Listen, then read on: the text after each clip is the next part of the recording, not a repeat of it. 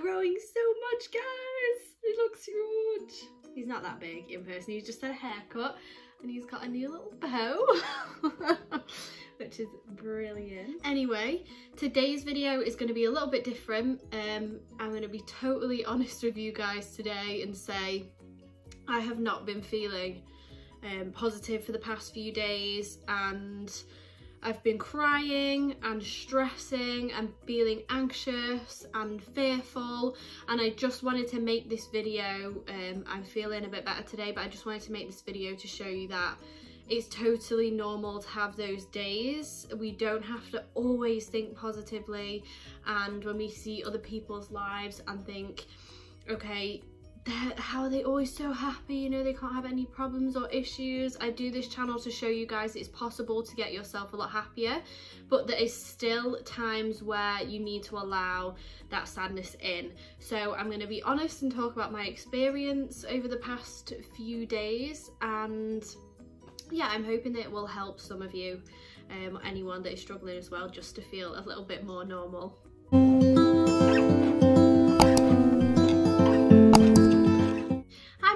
Welcome if you're new here. My name is Hetty, and on this channel we discuss all things positive, high vibe, and how to use the law of attraction to manifest the life of your dreams. If you haven't already, hit that subscribe button for me and turn on your notifications so you don't miss any more content of me and baby Marby. He's coming up to 5 months now, guys. Almost had him for 3 months. That is absolutely crazy, isn't it? Anyway, I wanted to just do this video talking to you honestly today about how I've been feeling for the past few days. A couple of days ago, I literally just had like a full-on breakdown, and I very rarely get to that point anymore, but for the past like few days I've been feeling my emotions been very up and down, and I've been focusing too much on external circumstances that I can't control, and that's where the fear and anxiety always comes in for me. So I've done a video before on having OCD. OCD is a form of control. It's when things have happened in your life, you form these habits because it's the only way you can control. So often when I'm feeling down, I'll tidy up, I'll clean up my environment around me, because that is all I can control in that moment.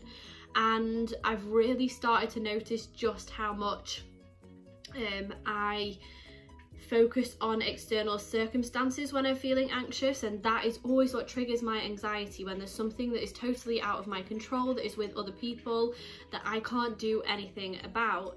And although 99% of the time I'm able to overcome that, and I have come a long way in not being so anxious and fearful all the time of different things, there is still those limiting beliefs and ingrained patterns of behaviours and things from my childhood that I still hold on to.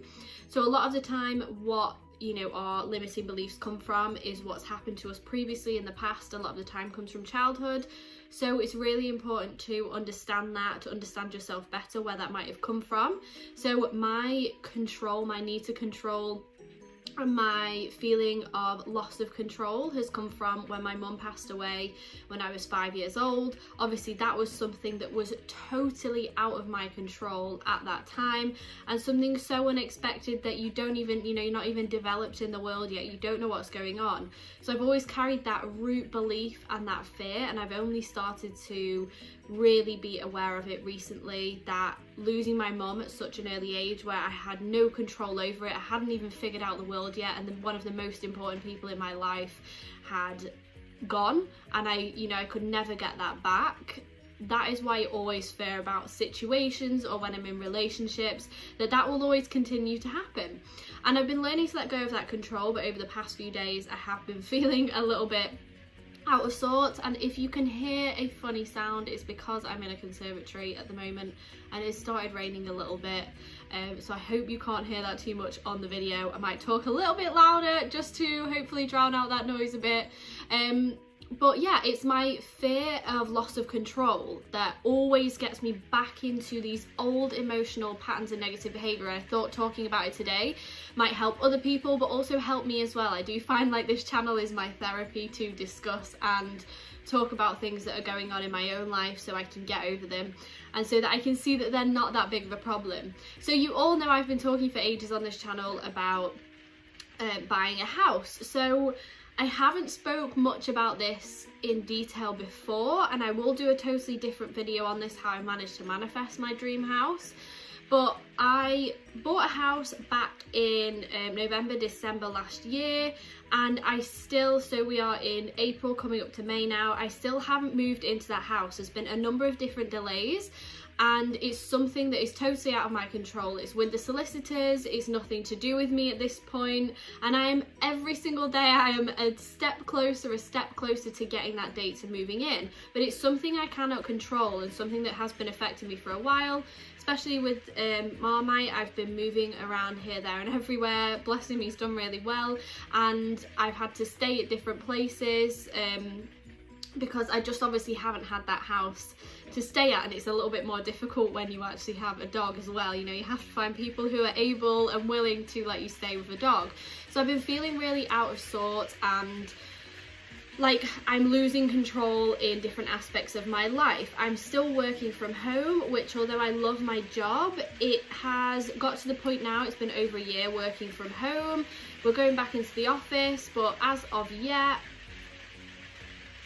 I'm hoping you can't hear the rain too much.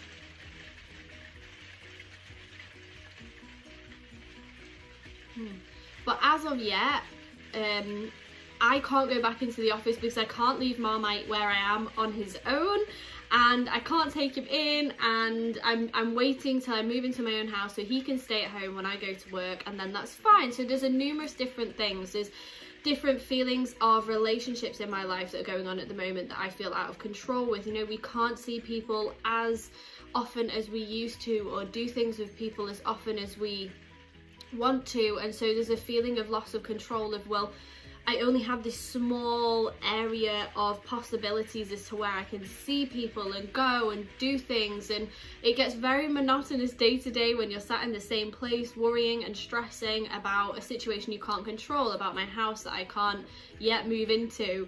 And I just wanted to show you that it's totally normal to feel down and out of control, even when you're the most positive person in the world. It's really important to open up and discuss your feelings. I was messaging my sister the other day, I was having a total breakdown. I literally just sat here on the sofa for like 2 hours doing nothing, staring outside, literally just looking at nothing, and it was just my thoughts. It was like I was living in my head for 2 hours. All I was thinking about was just how wrong everything was going, how difficult it all was for me, and that was all that was going on in my head. And I started to message her. I thought, I'm going to message my sister, I'm going to speak to her, I'm going to be honest and open. And although I was being negative, yes, I was being negative, I was saying I just can't be bothered anymore, you know, I just want to pull out of the house sale, it's stressing me out too much, there's just too much going on at the moment, I'm just fed up with life. It felt good to get that off my chest, and I feel like I've been able since then to build myself back up to feeling a lot more positive about the situation. And I feel like this is getting really loud in here, so I'm gonna move rooms. Hold on. Okay guys, the lighting is not the best in here, but it was getting really loud because I just realised it's hailstoning outside in April. It's not even that cold today. I don't know what's going on. But I messaged my sister and I spoke to her, and she was like, I'm so glad you've reached out. It's totally normal to feel like this. You need to be honest and open about how you're feeling. It's understandable that you're stressed out. You know, you're in a very changing situation, very uncertain situation, and that's totally normal. And although I do speak on here about accepting and embracing change and uncertainty, that is so important, if we have not overcome those internal barriers yet, then it can still be difficult hurdles at times to get over. You know, it might not have been as difficult as it was in the past. If I had faced the challenges I'm facing right now a year ago, I would not be dealing with them half as well as I am now. So although I have overcome a lot of internal barriers, and you can still do the same, when you face these challenges and realise, you know, you're going through difficult times and uncertain situations, it is really a blessing in disguise to show you what is still going on inside, deep down, maybe that you're not aware of, so that you can overcome these barriers and limitations. And I take everything that I go through as a lesson. No matter how down I feel at the time, even when I'm feeling down, I know that that is for a reason, and that I'm supposed to be feeling down in that moment to teach me something greater and to come out totally on the other side of it. So I was crying my eyes out for like 2 hours. I haven't cried like that for ages. I very rarely cry anyway. And I just thought, do you know what? I'm just going to get it all out. I'm just going to cry as much as I want. I'm not going to stop. I'm not going to resist the feeling and the emotion and hold it all in. And I'm just going to cry my eyes out. I thought about filming for you guys. I thought, right, maybe I'll just get my camera out now. And although some people think, well, that's a weird thing to do in the moment of a breakdown, I thought I want to be as honest and open as possible. But then my mind just said, no, don't focus on anything else. Fully just go into this feeling of like fear and anxiety and just be in the moment. And that's what I did. And I cried. And then once I'd done that and I felt like I couldn't cry anymore, all of the emotion and all of the feeling, I felt like the deep blocks that I'd been putting on myself and the stress I've been putting on myself started to lift and release. And over the past few days, I've been working on letting go. Letting go is so important to letting go of the outcomes. It's so important to actually release that anxiety and that fear and that worry in your life. And once we are able to let go of the attachment to the outcome, that is when things start to change for us so much in our life. So I'm coming on here to tell you guys all of this. I keep changing the camera angle on videos at the moment. Even though I've come on here to tell you guys all of this and to hopefully make you guys feel better as well, that it's totally normal to have these feelings that you're losing control and you don't know what's going on in your life. I'm also coming on here to hold myself accountable, to say, I am making a conscious decision going forward right now to let go of all the worry, doubt, stress, fear, outcomes. If I move into my house tomorrow, if I don't, that's fine. If I ever end up moving in or not, that's fine.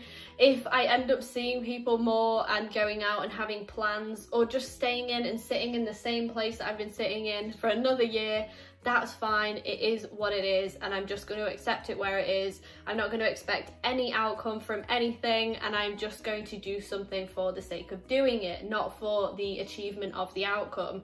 Often when we take action to achieve a result or an outcome, we put pressure and stress on that outcome to turn out in that way for us, and so we are narrowing the field of possibilities that can actually happen for us. So I am declaring here, and I want you guys to do it with me, whatever it is at the moment. If it's a relationship, if it's a house, if it's something to do with your health and your weight, let go of the outcome of that. Say to yourself right now, however this relationship turns out, then it is for the best for me. If it works, great. If it doesn't, great.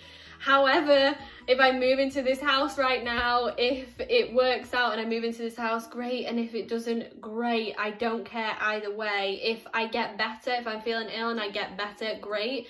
If not, then great. I will still continue to live my life to the fullest. So let go of everything that you are holding on to right now that is causing you fear, doubt, anxiety, worry. Identify those limiting beliefs within yourself and tell yourself that from this point forward, you are going to make a conscious decision that every time those fears, doubts, anxieties arise, you're going to allow them to be there and let them go.